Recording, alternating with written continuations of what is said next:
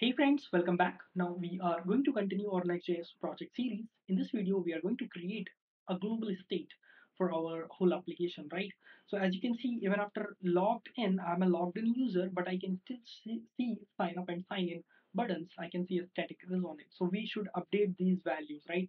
We should show a logout button over here instead of sign up and sign because I'm a logged in user, right? So if you go and check your cookie, you can see the token inside your application. If you go click application and here is a localhost and here you can see the token. So this token exists and I'm a logged in user. Why I am seeing this kind of sign. So for that we are going to create the global state, and for that we are going to use React hooks. And just to save some times, I'm gonna do some things here. Let's in the client folder. I'm going to create a folder. Here we'll say context, right?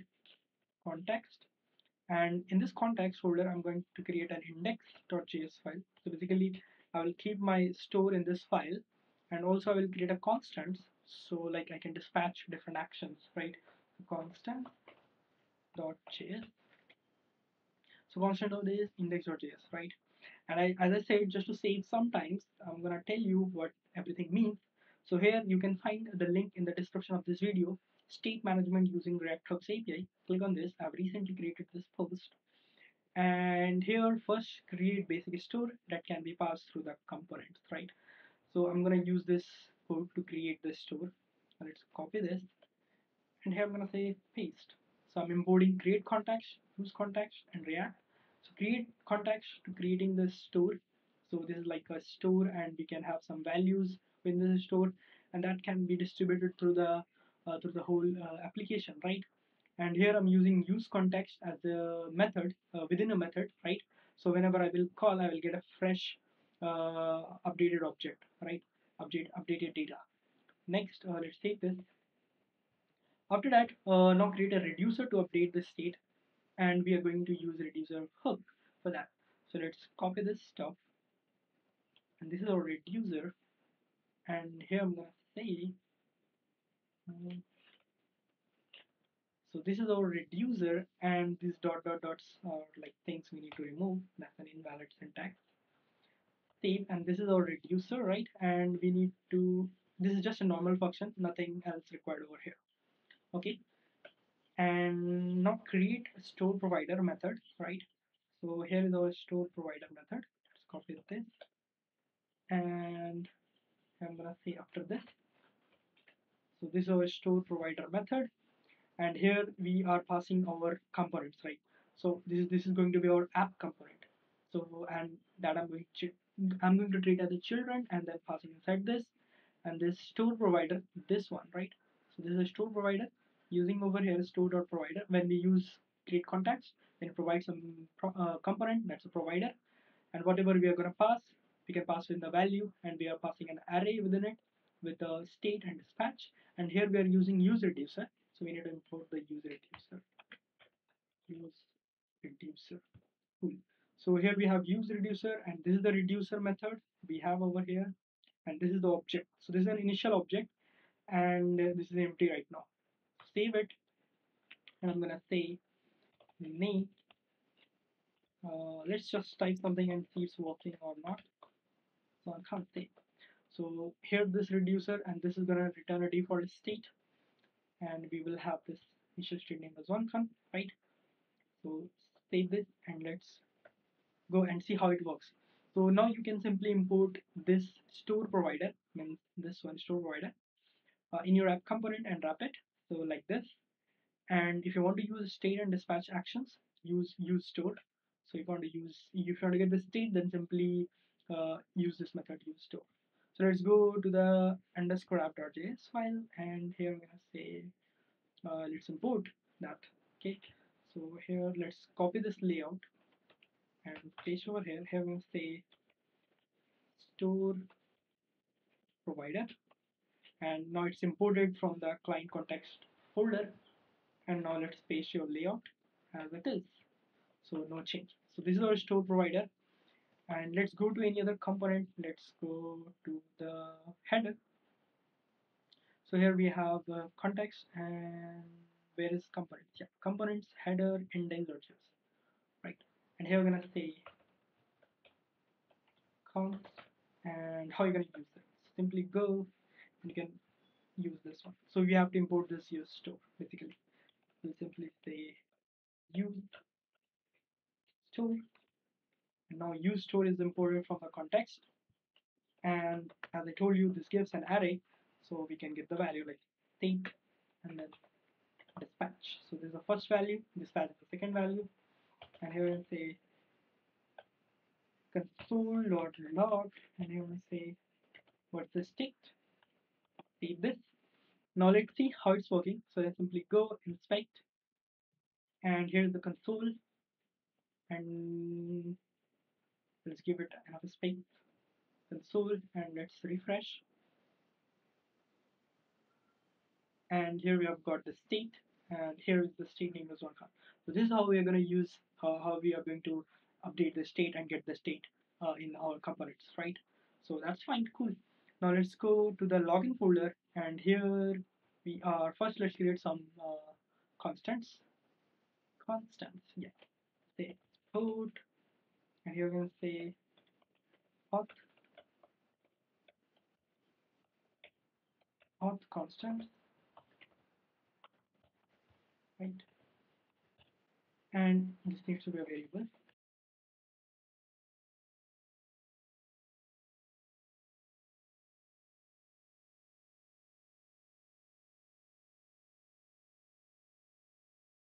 So let's save this.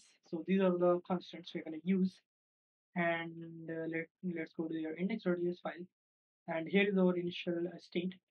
This is what we are passing over here, and exactly same we are returning over here. So we'll simply add a user over here. So we'll say user, and this is going to have like variables like authenticated.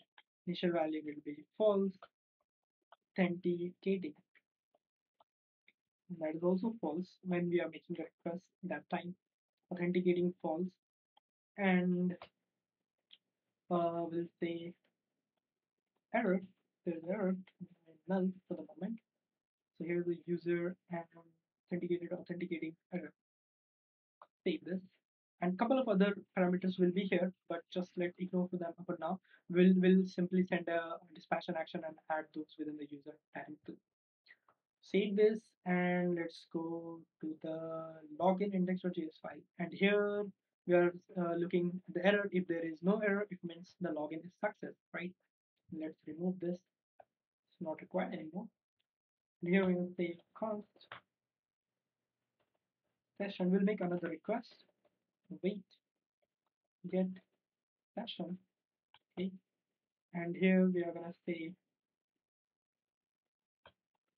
dispatch. We need to get that store, right? Simply say use store. Okay. Put this use store, and here we're gonna say state dispatch. And here we're gonna say dispatch and type, that is going to be auth constants dot login request. And here we are going to say dispatch. We're going to say type auth constants dot login success, and then payload. So payload is going to be session. So whatever the session, and in session we'll get like user ID, name, email, and also an image property that is going to be null because we are not using image session over here, right? And then we'll replace, we'll log into the we'll navigate to the another user, and if there is an error, then we'll dispatch and say type of constants dot logged in failure. We'll say payload, and we'll simply will show the error, result dot error. Okay, so save this, and let's go to the reducer. So here we are, and here we're gonna handle some cases like case auth constants dot uh, log in request, and here we're going to say return, directly return, and we'll say state, and here we'll say user, and here we'll say authenticating. That is true because we are making the request now, and that's all. And we'll say state dot user. We'll split the state dot user as it is. Next case will be auth constants dot login success. We're going to say return and say split the state, and then we'll say user, and here we'll say action dot payload dot user. Sorry, action dot payload. That's all because payload is nothing but session. And next we're gonna say user, sorry, authenticating. That is going to be false, and authenticated, that is going to be true, and that's all. Action dot payload, and done. Okay. Now another case failure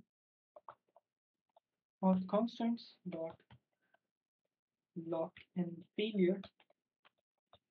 We'll say we'll say state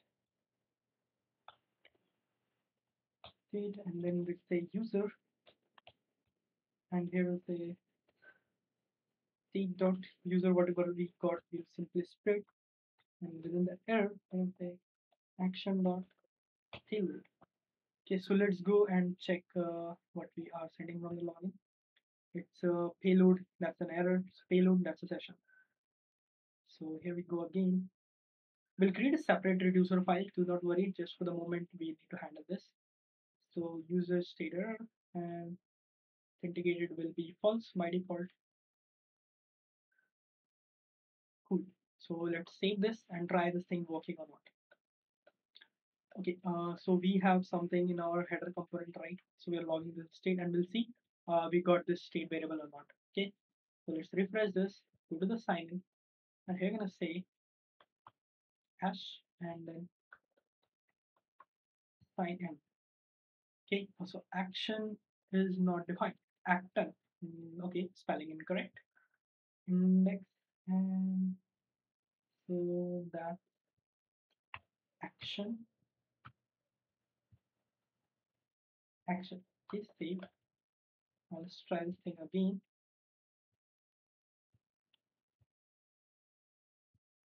Here I'm gonna say hash correct password, sign in the home page. Remove this, all the pop-ups, and open the state. And here you're gonna say user authenticating false, authenticated true, and then we have a user object, and then we have email, ID, and finally the name of the user. So with these values, we can hide this button. Okay, so let's go to the header component, and here we are. So I will simply go and use const, and here we'll say what I want. I want the user, right? So user and authenticated. I'll simply say user equals to what is it? Get value, and we'll pass state, and then here we're gonna say state user, and then again a user. So there are two users actually. Okay, that's a problem. We are doing something wrong. So let's go to the index.js, and here we are. If authenticated login success payload, we're passing this user. Okay, in the session we have this user property. So action.payload.user, right? Okay, save it and say and comment this here. Now let's go to the sign button and let's hit the request, enter the password, do the sign in, log in success. You can see the action Fallen success. And we are not doing this log, right? So we should do the log.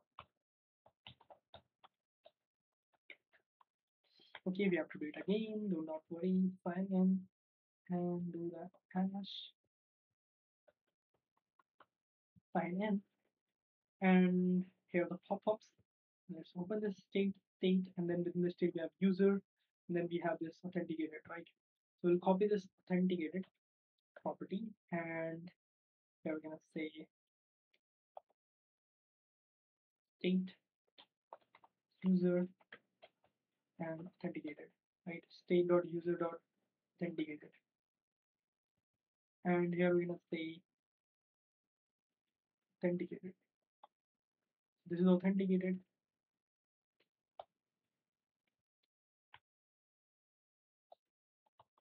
Const user equals to get value, and say state, and here simply say user, right? And default value will be like null, and here the default value will be false, not authenticated. Save this, and here's the link. Here we're gonna say if authenticated true, then we're gonna expose this one. Okay,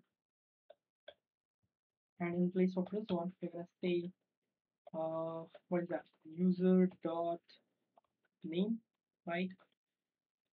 And okay, cool. Instead of authenticated, if that's a false, we'll also show this link, but this time it will be like welcome guest.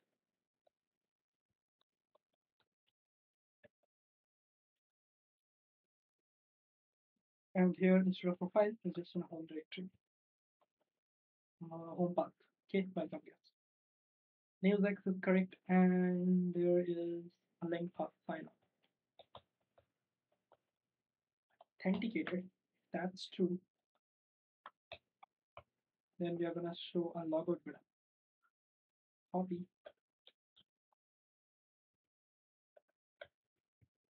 And here we need to have a logout button, but we don't have any functionality right now.